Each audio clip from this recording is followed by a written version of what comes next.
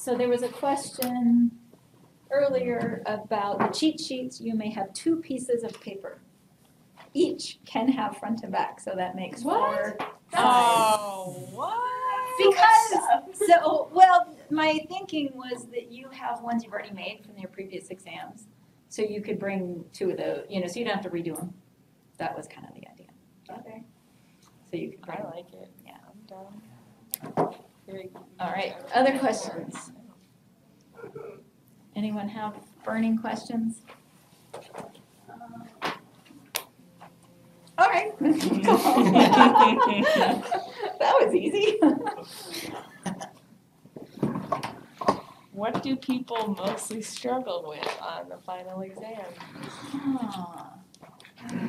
That is a really good question. In the past, one of the things that I have seen students struggle with a lot are the rainfall hyetographs and cumulative mass curves. And getting mixed up about like whether they're talking about rainfall intensity versus depth, and how to go back and forth between, like, if you know that it rained it rained an inch in a half an hour, the intensity is 2 inches per hour, not 1. You know what I mean? Like going back and forth between rainfall intensity and depth. So that's something that always has surprised me, that trips people up. So. And being able to read, like if you have a hyetograph, I just turn the light on here. I like to do that. Oh, there we go. Thank you. And cumulative mass curve, you said? So time here, and rainfall intensity here.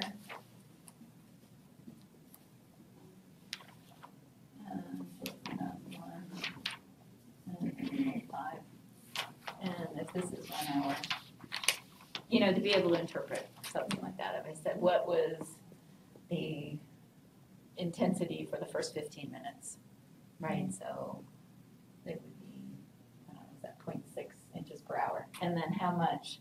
So I, 0.6 inches per hour for t equals 0 to 15 minutes. And then how much rain fell in that time period. So our depth equals the intensity times the delta t. So that's going to be 0.6 inches per hour times 0.25 hours, which, what does that end up being, like 0.1. Okay. So. That wouldn't trip me up just Right. intensity to inches per hour of each individual bar. What's that? Converting intensity to inches per hour for each individual bar. Well, intensity is inches per hour, so this is already in inches per hour here. So it's converting it to depth. And so to get the intensity, all you do is read it off the graph, right? So for the second 15 minutes, the intensity was 1 inch per hour. For the third 15 minutes, 0.8, right? So to get the intensity, just read it off the graph. And then to get the depth, multiply by the time increment. In this case, that time increment is the 15 minutes. And if we wanted to make a cumulative mass curve, so we would have time, and we would have accumulated rainfall in inches. We start out at 0.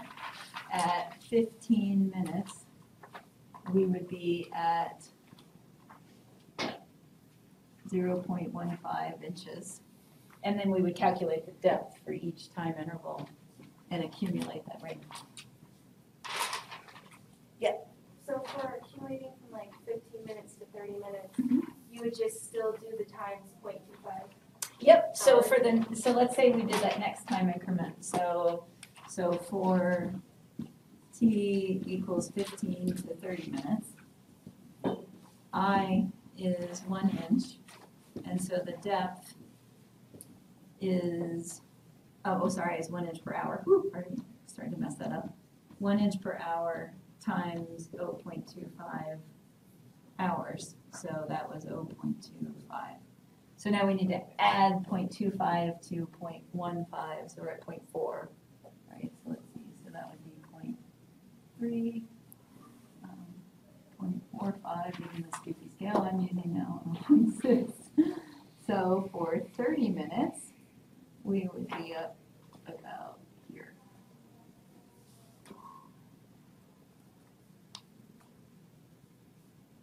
Or actually, that's too high. Maybe more like right there. Something like that. And then we would do the same thing for the next time period and then add it. And so you're just accumulating that rainfall.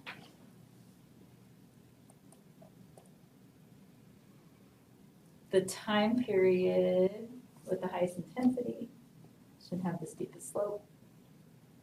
So the slope on the cumulative mass curve tells us the rainfall intensity.